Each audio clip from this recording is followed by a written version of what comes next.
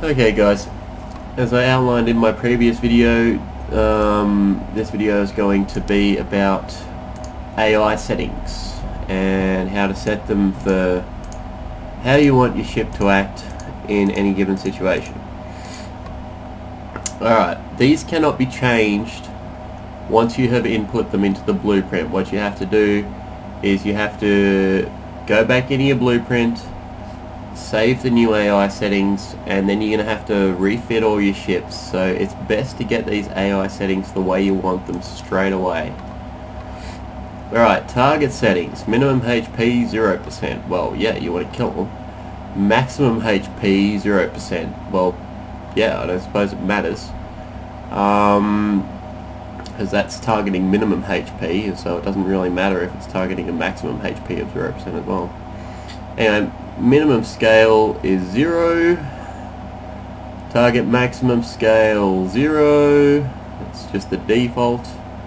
Preferred engagement range. Now, if it's a fighter, probably going to want it on a close or point blank engagement range. If you've got a ship that you've set up with weapons that have huge amounts of range, you set it to far, or you can set it to custom. And generally you want this to be whatever your weapon statistics are. So let's say we've got this jump fighter here. You go in here, weapons, range, 0.15 and 0.07. Now you've got to set it to the minimum and possibly a little bit below the minimum. So we'll go back into the AI settings, and that was 0.07.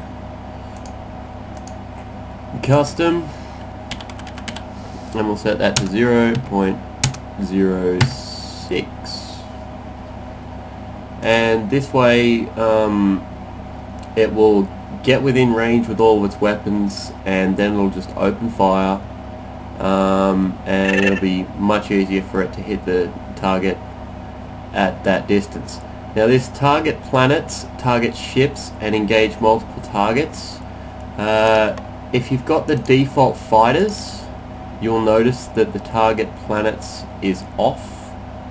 When you make yourself a new fighter or a bomber or whatever, target planets should be on. With scouts, doesn't target anything. It says engage multiple targets, but still doesn't target anything because there's no weapons on the ship. Default stance, engage at will. You don't need to worry about any of this stuff for a scout. However, if you are using, say, what do we got? Dry dock,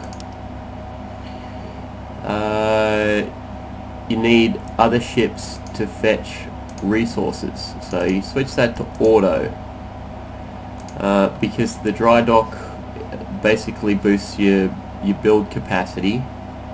And if you have other ships that can fetch resources in the system, such as a hauler, yeah, that one. So this one fetches resources. You don't want it to have other ships fetch resources for it, but yeah, it can deposit resources on anything, deposit resources on stations, deposit resources on planets. And if you've got a tanker, which is here, you want it to be able to deposit resources on ships. Now you've got to make sure that you switch that on, because the default tanker doesn't do that. Okay, so we've got default engagement distance. Let's go to the Megatron. Default engagement distance. Local area can be set. Now, just to put this in perspective, if I select that planet there, its distance is 14.4 AU to that planet, to that solar system. So default engagement distance, you can set it at about 20, and any ships that you build on this planet will automatically go and defend the surrounding systems. The default is 40, however I will show you the distance that is. That's 18, 33, 44, so it's in between there, so maybe about, yeah, there we go, that's 40 away from that system. No, that, which system was it again? That one. Right, so you got that system to that system is about 40, and as you can see, that is a huge area for a ship to be covering, unless you've got your home world, wherever it is. Yeah, there it is. Unless you've got ships pumping out of your home world and you want them to immediately defend all of the surrounding colonies, 40 is probably not the best setting for that. So put it at 20, and it should go to the neighbouring systems pretty easily. It also depends on the spacing between the stars in the galaxy as well, as to what you set that to. Oh, and what I didn't cover was entire galaxy, but that's self-explanatory. So, docking settings: dock at planets, dock in stations, dock in ships. Never. Big ships, you don't really need them to dock up, they just sort of hang around. Carrier settings. Now, here we go. This ship actually has a very small ship bay. So, what I've got is the default strike craft. This setting is not in other designs. It's only in designs that you have a carrier ship bay with. So anyway, I've got the carrier settings, and the reason that I have these carrier settings is for wherever it is. These. Now these repair drones automatically replenish. Now these repair drones, I'll show you the design. That's all that they do. They just repair. But if you'll notice on the Megatron, the ship bay size, ship bay capacity down here, yeah, 3.12. So that gives me 6 of those little repair drones, and each one of those little repair drones, and this is 6 for each Megatron I add, and each one of those little repair drones does 17.17k regen per second on the Megatron. So 6 7s, 42k per second. That is adding to the Megatron's total repair amount. Now, this may not seem like a lot, but it can help in the overall score of things. So fetch fuel went under 48%. That's fine. However, this fetch ammo went under 48%. That's not fine. What you want to do is turn that down to about 5%. Why, do you ask? Because if it's 48%, it means that it's going back to fetch ammo when it still has almost half of its ammo left, and therefore it doesn't stay out on the battlefield for as long and returns to the base far more frequently than it needs to. So I turn that down to 5%.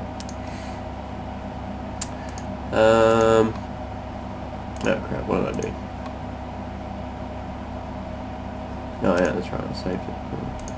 Let's get back to the AI settings. Automatically retrofit. As I said in the earlier video, it's advised that you have that on almost every ship type that you design. Things that you don't have to worry about it with are things like scouts, carriers, haulers, tankers if you use them, and that's about it. Defend system. Of course, if you want it to defend the system, you have to have that in there. And yeah, that's about it. You've got the deposit resources and things like that, but they're more for things like haulers. You know, you do trade thing, deposit resources. It will ask you a type of resource that you want to deposit, and you just like select metals and 25% or whatever, and yeah, depending on what you need each ship to do. Let's take a look at this one. There we go. That one says work with boarding party. See, it gives you a selection of the tool. Work with boarding party. Okay, but it's only got one boarding party on there, but if you'll notice, there's actually two of them. I'm not sure if it's written in that it will... Oh, where the hell did it go?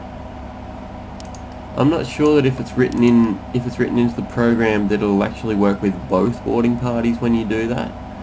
And if you're in doubt, you can always just add another boarding party, and it should work with both at that point. So yeah, but that pretty much covers the basics of the AI settings. If there are any questions, leave them in the comment section below, and I will get back to you. See you later.